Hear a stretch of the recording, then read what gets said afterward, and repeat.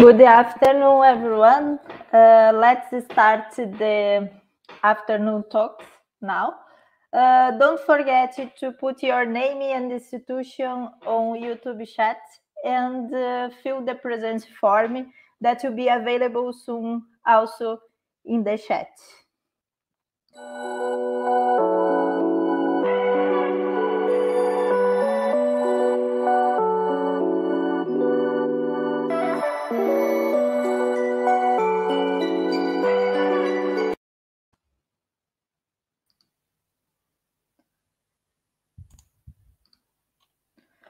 So the next speaker is the researcher Jorge Tonfat, and I am the session chair.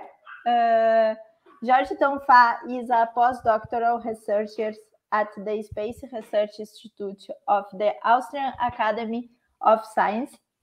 He works on PLATO and SMILE missions of the European Space Agency, ESA.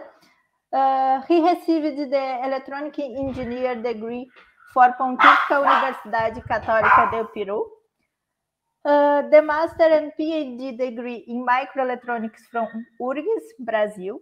His research interests include software mitigation techniques and radiation effects on FPGAs. Thank you very much, Jorge, for accepting our invitation. The order is with you. Thank you. Okay, hello everyone. Thank you, Alexandra, for the introduction and also for the invitation. I'm glad to be here to present a little bit of my work. So today's presentation is about FPGA space applications. My presentation I have organized it as follows. I will present the institute where I work, that is the Space Research Institute, and also I will talk a little bit what is the differences between electronic circuits for critical applications and the electronics for normal commercial applications. I will talk what is an FPGA, that is the device that I use for these circuits for these space applications.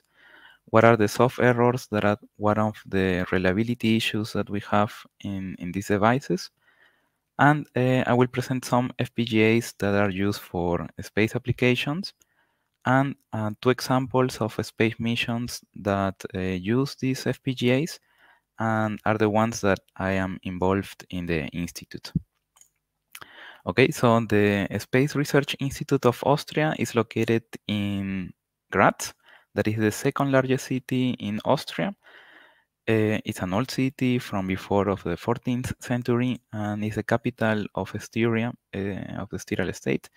Here in the slide you can see two of the sightseeings or major locations of the city, the clock tower, the Schlossberg clock tower, and the Murinsel, that is an island that is a floating island in the middle of the Mur River, that is a river that crosses the city. So some notable citizens of Graz includes Kepler, Johannes Kepler, that is the one that defines these laws for planetary motion, and also Nikola Tesla, that studied also in Graz, that he invented this alternating current system that is the one that we are using up to now.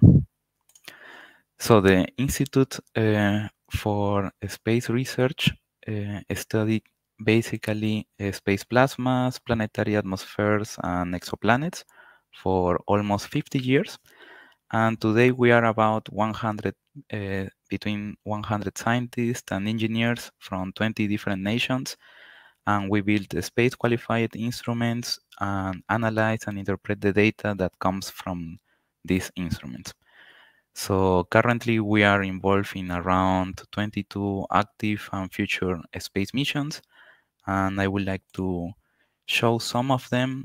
For example, we have the Bepi Colombo mission. That is a mission to study Mercury that was launched in 2018. We have the Cheops mission, that is an exoplanet space telescope that was launched in 2019. We have the cluster mission that its objective is to study the the interaction between Sun and Earth magnetosphere. Solar Orbiter, that is a mission to study the Sun, especially the polar regions of the Sun. That this mission was launched in 2020, last year. And we have also MMS, that is a similar mission as Cluster, that is studying the Earth magnetosphere. This mission, for example, is a cooperation with NASA. Most of the missions are missions that are from the European Space Agency, but we also cooperate or participate in missions from other agencies. So, and future space missions, we can include PLATO, that is the one that I'm involved, that is also a space telescope to study exoplanets, in particular terrestrial exoplanets. We have the SMILE mission, that also is a mission to study the interaction between Sun and Earth magnetosphere. We have Athena, that is also a space telescope, but most focused on the X-ray band. It will study the hot gases structures of the universe and supermassive black holes. The most recent approved mission is this Comet Interceptor, that is a mission to study an object that will that comes from outside of our solar system. So it's a very new idea, where we are going to send this spacecraft to a special point in between the orbit of the Sun and the Earth, that is the Lagrange point 2. And there, this satellite will wait for the opportunity to study one of these interstellar objects. And yeah, so this is one of the latest approved missions. And finally, we have JUICE. That is a mission that should be launched next year, that will study Jupiter and 3 of the largest moons, Ganymede, Callisto, and Europa. So in the Institute, we are basically organized in 4 big research groups. We have the Space Plasma Physics group, where they study basically the processes between the heliosphere, including this interaction between the magnetosphere of the Earth or other planets with the solar wind.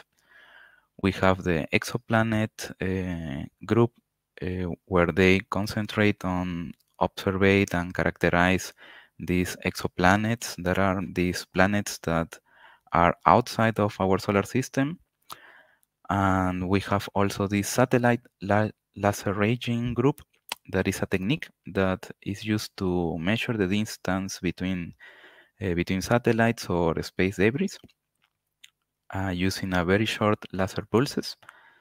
And finally, we have the flight instruments group, that focuses on development of the board computers and magnetometers that will go in these space satellite missions. And this is a work where I belong. So in this flight instruments group, we have a different set of challenges, like the instruments that we build should be able to operate in extreme temperatures, in high energy radiation environment. So it should also survive to the stress of the launch, and also no repair is possible. So that means that these systems should work in the first try. So for developing these types of instruments, we have some special test equipment, like test temperature test facilities. We have also vacuum chambers to test our instruments.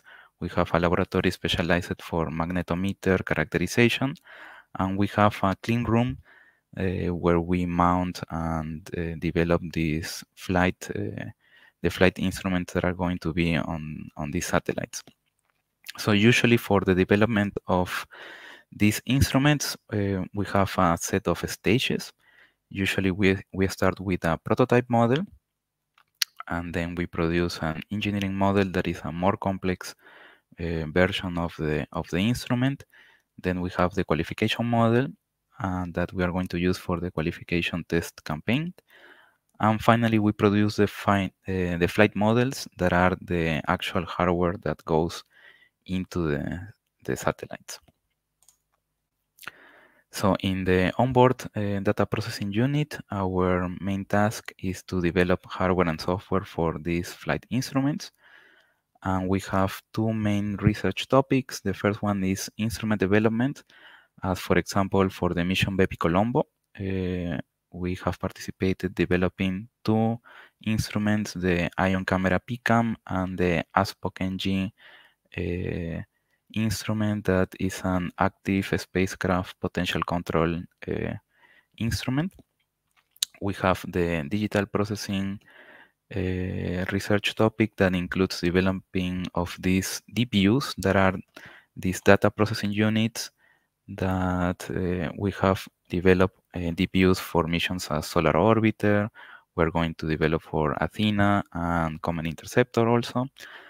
We have also the development of DPU eBox, that is a complete system that includes not only the DPU, but also the power system unit or other specialized units.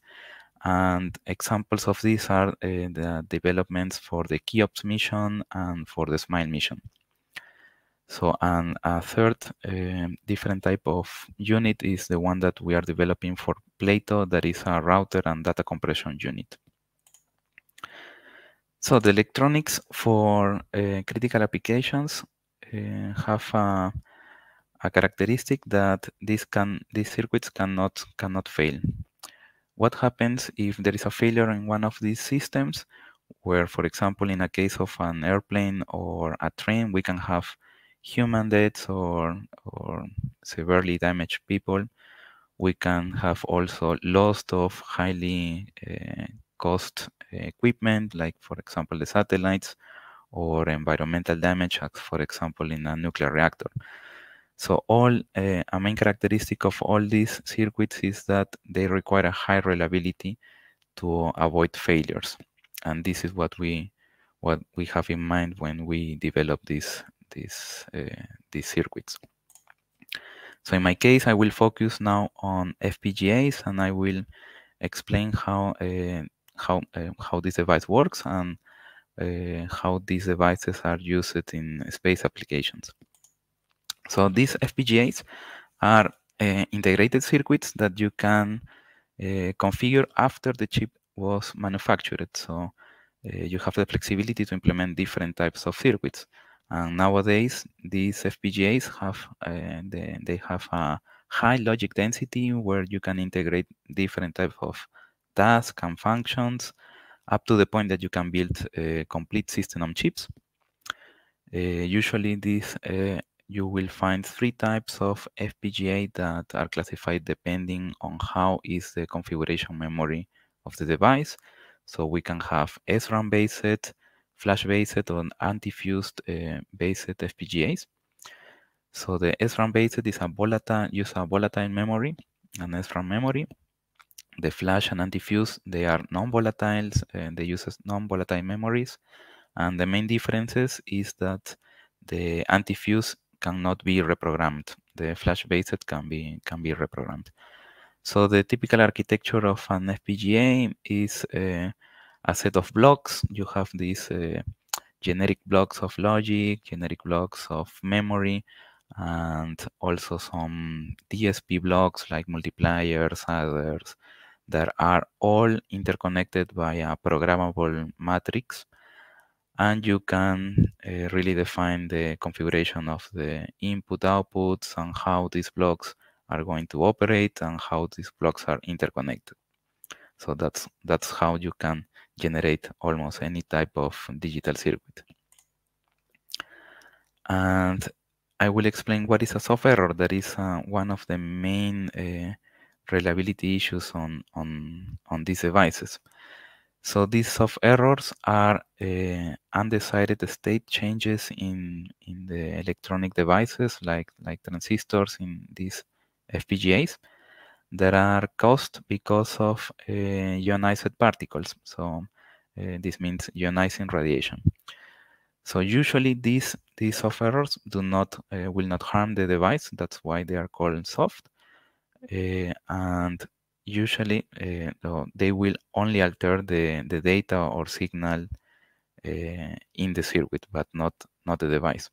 So how this alteration is produced? So here you have an example of a particle hitting the device, and the energy of this particle can be collected by this device, and this energy charge collected will produce different types of events. So you can have one type of effect could be that, for example, the state of a flip-flop or an SRAM memory is inverted, so you're going to have a bit flip, for example. So from where come these ionized particles? So basically for missions, for the satellites that we build, this radiation comes from the sun. So normally the sun is producing ejecting these particles that we call the solar wind, but also we can find some special type of high energetic events like solar flares or coronal mass ejections, and these type of events are mainly composed by protons, electrons, and in a less proportion by heavy ions. So all these particles can affect our devices. We have another source of particles that are the galactic cosmic rays, but these have less density, but can have more high energetic particles. So these particles are also mainly protons and in a small proportion heavy ions. And a special region of interest for some of our missions are the Van Allen belts, because these are regions around the Earth where we have these trapped particles. So it's a high radiation region where usually we have protons and electrons, and this is from particular interest for missions that are going to be operating around these radiation belts. So the FPGA applications, we have what are the characteristics of these FPGA devices that are used in radiation hardened systems or circuits. So what means to be radiation hardened? For example, we can say that in some of these radiation hardened FPGAs, we have a triple modular redundancy of the flip-flops. So all the internal flip-flops of the device are triplicated, and you have this voting system that you can see here. And this technique is used to mask the fault effect of these soft errors, for example. Another type of protection is to use error correction codes, or ECCs, to protect the user memories inside of this FPGA. So with this also we can protect the data that we are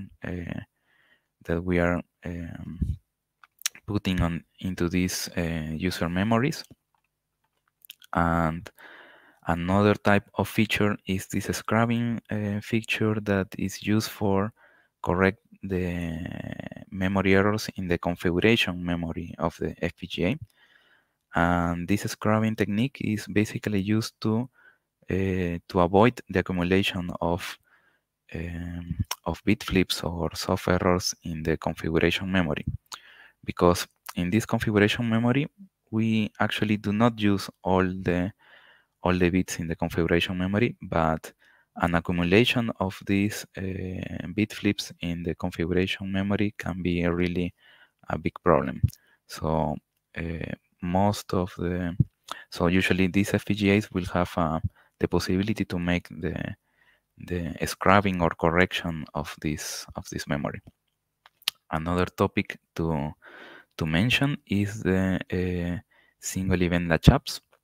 That is another type of effect of the these ionized particles hitting your device. And this is from of particular interest because this type of event can really damage the device. So what these FPGAs for space applications provides is a characterization against this single event attack to be sure that the device will be able to operate correctly and the probability of this event is minimal. Also, another effect of the radiation on the device is what is called total ionization dose, or TID. And this effect, what will generate is a change on the characteristics of the device. For example, on the timing or delays of the internal blocks of the FPGA will be altered. And we need to know how much will be this alteration in the, for example, in the timing characteristics of the device. So usually these devices provide this characterization. And for example, when we need to develop a design for a specific mission where we have a maximum amount of radiation or TID specification, we can use these values to simulate what is going to be the effect of the TID in the operation of our circuit. So with that, we can be sure that even in the case that we are going to have this effect, the circuit will continue working. And also we can mention that these devices usually will have a special layout or manufacturing process to reduce the susceptibility to radiation effects. This includes, for example, having the layout of the transistors have a special layout, or they are using a different type of process to produce the chip, and all this is in order to reduce the susceptibility to these radiation effects. Also, and finally, main differences between these devices and the devices that are used for commercial applications is that these devices are extensively tested, and we have a high traceability of the production of these devices. So, for example, we know which is the lot, or from which lot the device that we are using comes from, for example. And the test also is really extensive. So each device is tested, and it's not only a statistical sample of the production that is tested, but it's all the devices really that are tested. So that's why also that the price of these devices is higher than in comparison to the commercial ones. So I will explain a little bit, for example, the case of these TMR flip-flops, and I will explain with the example of the RTX FPGA, that is one of the FPGAs that we are using in the PLATO mission. We have here how this technique works in the device. So let's imagine that we have just a single D-type flip-flop here that has a 0-bit stored. And what happens if one particle hits this device? Let's see. Oops. I need to... Okay, so if a particle hits this device, what we are going to have, if the collected charge is enough to invert the state of the flip-flop, we are going to have a different value. We are going to go from a 0 to 1. And the main problem of these events is that we don't know when and where these events are going to happen. So these are just random events that can alter the content of your, or the value of your flip-flop. This is in a normal D-type flip-flop, but in the triplicated version of this flip-flop, we have in the feedback loop we have these voters that allow us to mask the effect of this this problem. So what happens if we have also the same particle hitting the device? We will not have the inversion of the stored bit, because this triplication and the voting system will allow that in the next clock cycle of this flip-flop, we are going to be able to correct or to mask the fault that was generated by this particle. So this is what is called a fault masking, that we cannot prevent that this event will happen, the single event upset, but we can mask the effect that will be produced. And yeah, that's one of the fault masking is one of the main techniques that are used in these devices. So the second type of technique is this scrubbing technique that is mainly can be used for the user memory, but mainly it's used for the configuration memory. And what it means is that it will try to avoid the accumulation of these single event upsets in the configuration memory, because this accumulation can be really a problem. It can really alter the characteristics of the design that you want to implement in the FPGA. And this scrubbing technique is a fault correction technique where you can eliminate these errors introduced in the memory. And for that, you have different techniques. You can use also error correction codes. You can have a golden reference of the configuration memory, for example, stored in a PROM memory. And with this, we avoid having a reliability issue on these devices. So examples of this type of devices, we have the RTAX, that is an anti-fuse based FPGA. We have the RTG4 that and Pro-ASIC-3E RT versions that are flash-based radiation hardened FPGAs. We have the Virtex 4QB and 5QB that are from Xilinx, that these are SRAM-based FPGAs. And lately we have this NG Medium FPGA that is an SRAM-based FPGA, and we are going to use this device for the SMILE mission. So I will present two examples of usage of these FPGAs in these space missions. But first, I would like to make an overview of the usage of these devices in space missions. This is a graph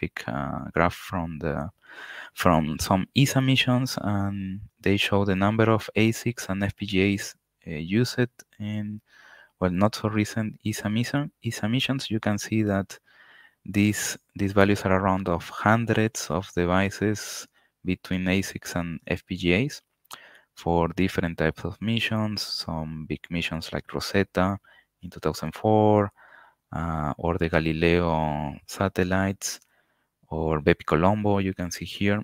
And you can see that the number of FPGAs are around 250 devices, FPGAs inside this satellite.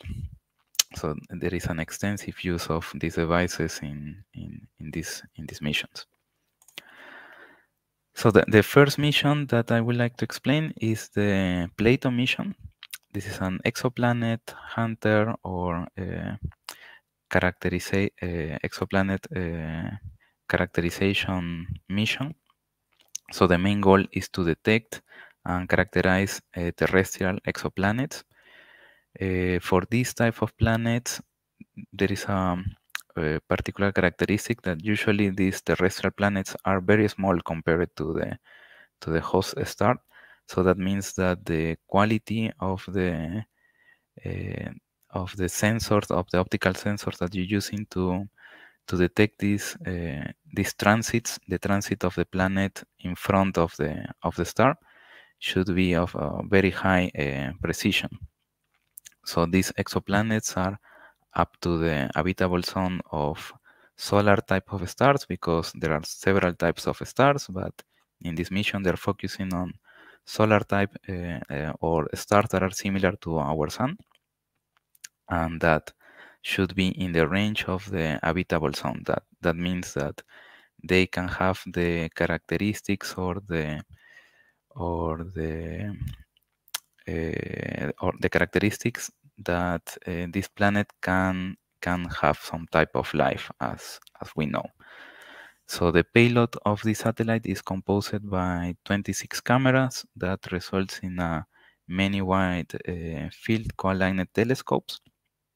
So that will give the telescope a huge, so it will be able to analyze a huge number of stars at the same time of our galaxy. And in our case, we are in charge of the development of the router and data compressor unit that is called RDCU. So the scheduled launch for this mission is 2026, and this is an ESA mission. So our contribution to this mission is this router and data compressor unit that is part of the instrument controller unit. So the instrument controller unit is the unit in charge of the controlling of all these 26 telescopes, and we have developed this unit in close cooperation with the University of Vienna. They have developed the compression algorithm and the VHDL implementation for the FPGA, and also with the National Institute of Astrophysics in Italy, that they are in charge of the production of this instrument controller unit. So our unit is inside this instrument controller unit. In this case, we're only developing the hardware that includes the spaceward router, FPGA, and SRAM memory. That are the three main components. This block is a key element in the communication system of the PLATO satellite, because it will communicate all these 26 telescopes with the main computer that is in the instrument controller unit. So the reliability and availability of this design is the main criteria, and to have a little bit of notion of how many data will flow through this unit. That expected data volume for this unit is around 435 gigabits per day. So this is the amount of data that will be collected from these telescopes and need to be compressed. So the current results of the compressor algorithm is that we have a compression factor of around 3. And this value is because we are using a lossless compression algorithm. So that is what is required to obtain the scientific goals. So here we can see a schematic of the data processing unit or data processing system of PLATO. We can see here the 24 normal cameras that are included in the satellite, and also we have 2 fast cameras. The 24 cameras are mainly for the observation of the stars. Also, it is worth to mention that this observation will be a long time observation. So it means that the satellite will be pointing to the same area in the space for more than 1 year. I think it's around 2 years of observation. So also we would like to see or to detect planets that have an orbital periods similar to the Earth, so around 1 year, for example. No? So if we observe for 2 years, we can have around at least 2 transitions of this planet in front of the host star. So all these cameras are controlled by these FEE units that are the front electronic units. And these electronic units are connected to these DPUs. So these DPUs are in charge of all the first stage of processing of the images that comes from these telescopes. And there is also a similar approach for the fast cameras. And all these blocks are interconnected using a communication protocol called SpaceWire. So that's why all these DPUs are interconnected to the main control unit that is shown here through this SpaceWire router that will route all this data coming from the cameras and forward them to the main computer of the instrument. So this main computer is in charge of receiving this information and classifying it to set which type of information or images are going to be compressed by the FPGA and which ones are going to be done in hardware. So roughly 90% of the images that are coming from the cameras are going to be compressed by the FPGA, and the rest is going to be done by software. So this decision was made mainly because of performance issues, because the CPU that was going to use or that is going to be used in this mission is not capable of compressing all the huge amount of data that the cameras are producing. So that's why it was decided to, okay, we're going to have a hardware specialized unit that will implement the hardware compression algorithm. And then all this information is compressed and packetized, and then this information is downlinked to Earth. So as you can see here, it's around 435 gigabits per day, the expected amount of data. So inside of this FPGA, the main objective is to perform the data image compression.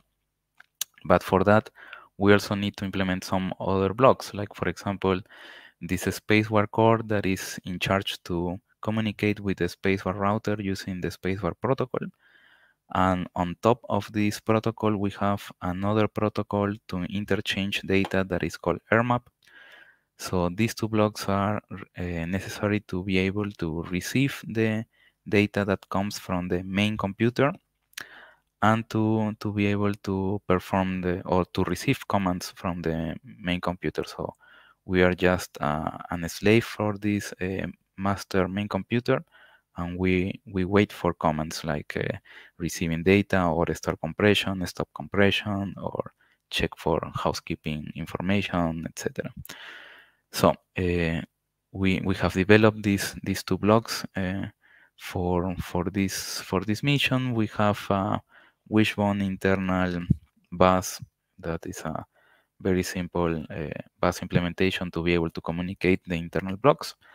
We have the data compressor unit, and we have also this memory controller unit that is in charge of the communication with this SRAM memory that is used by the compressor core to perform the compression. And we are also in charge of generating the clock and reset signals for the rest of the board. So we have the SpaceWire router that it requires 2 different clock frequencies and reset signals. So all these signals are generated from the FPGA to the SpaceWire router. And okay, so the next example of usage of these FPGAs are the SMILE mission. That this is a mission between ESA and the Chinese Academy of Sciences, CASSW. And the main goal is to build a satellite that is possible to have a more complete understanding of this interaction between the sun and the Earth magnetosphere. And the main difference between these missions and other previous missions that are also focused on this interaction between the sun and the magnetosphere is that this mission will allow to have a global view of the interaction.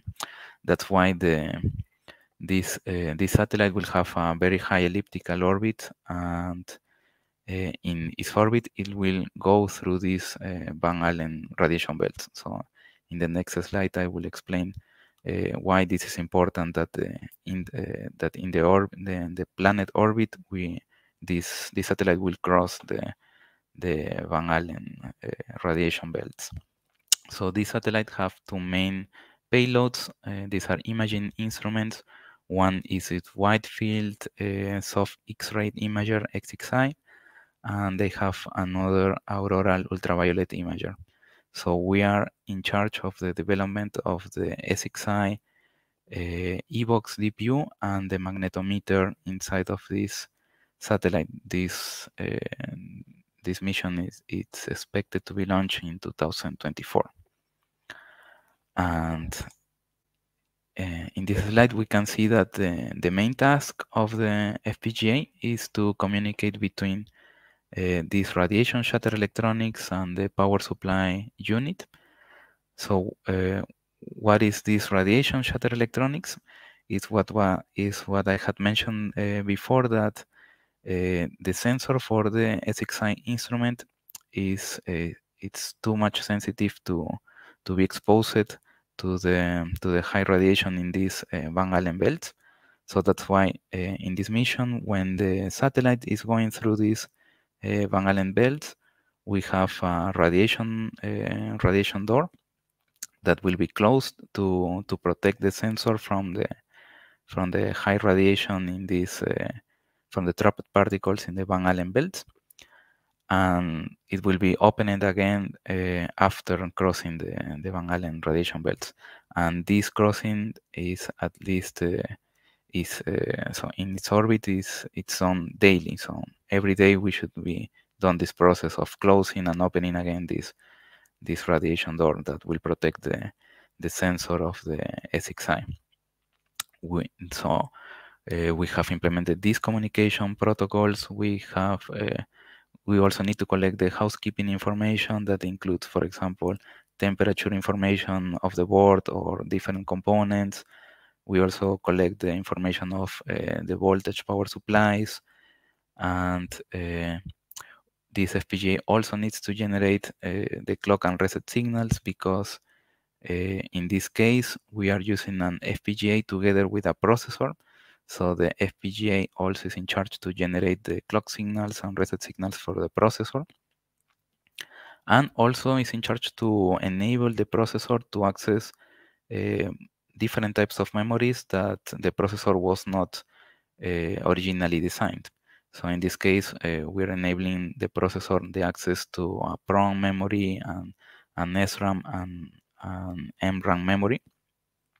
And this is implemented inside of this FPGA.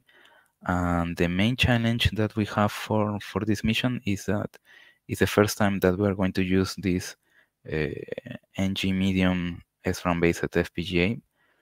And so we are now in the stage that we are adapting our design flow to this new device, and to be familiar with the tool, and so to be able to set up a complete flow from the design input on VHDL level up to the post, place, and route net list of the device.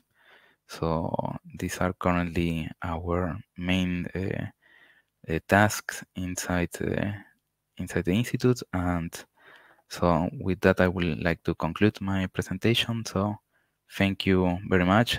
Thank you for your attention. And if you have some questions, yes, I am here to answer if I can. So thank you very much, Jorge, for the fantastic presentation. Now it's time for questions. Guys, if you do have any questions, please put in the chat. I have some questions. The first is a curiosity. What are the main steps involved in space missions, and how long until the mission is completed? Okay, yeah. So the first part of your question was which are the main stages? Steps. The main steps involved in space missions.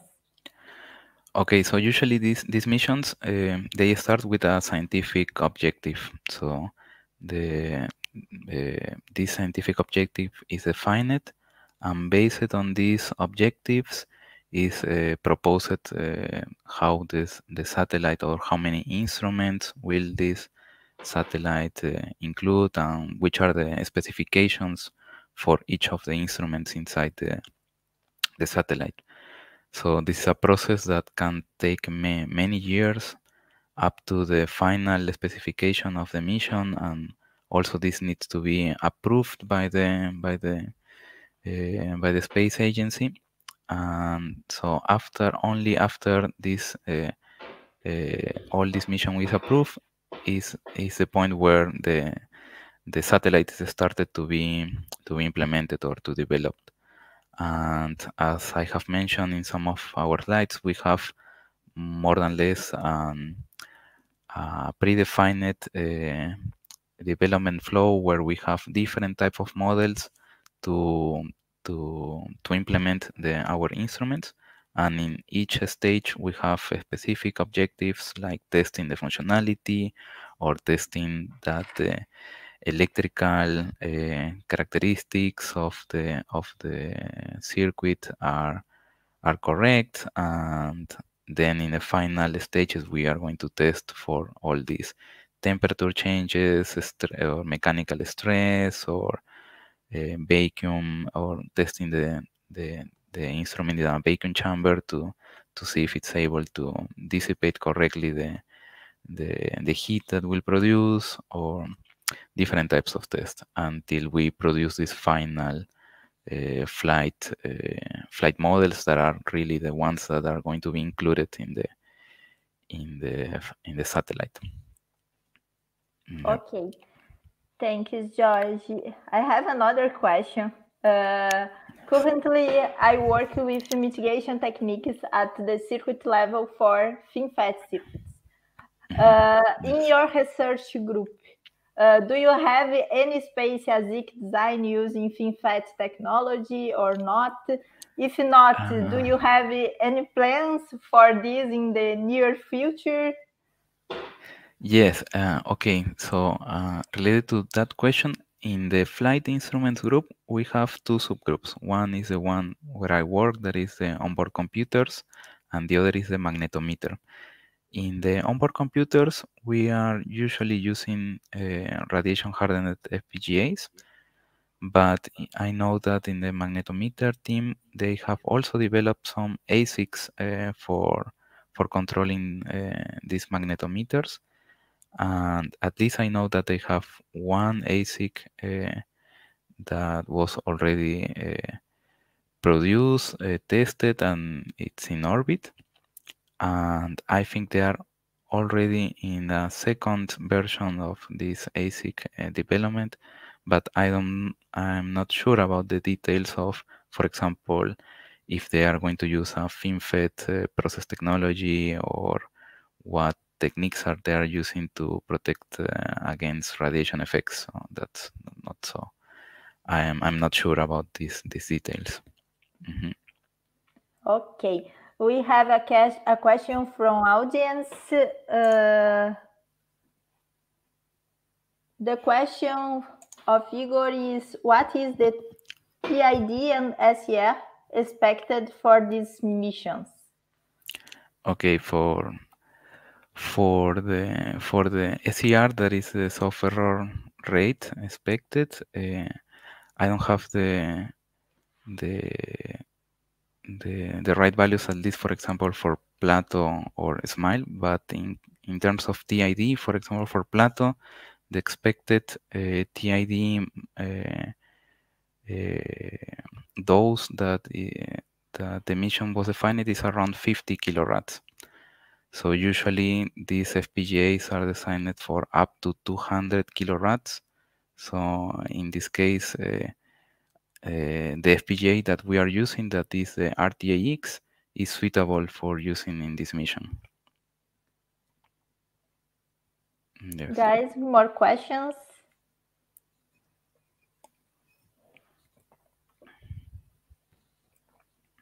No.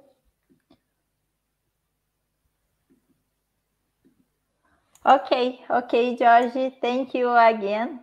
Thank you and the organization for this nice workshop. Yes. There is other question. Okay. Do you use Omeri and fast spreading your group? Yes, this is a good question from Igor.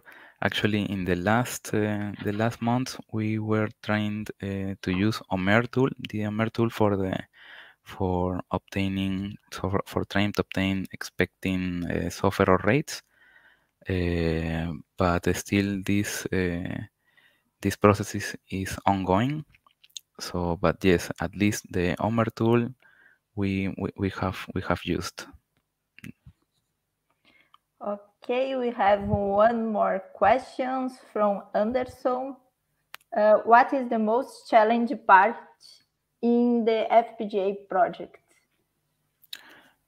Okay, in this case of these projects, maybe the most challenging is that we need to have a very high reliable design.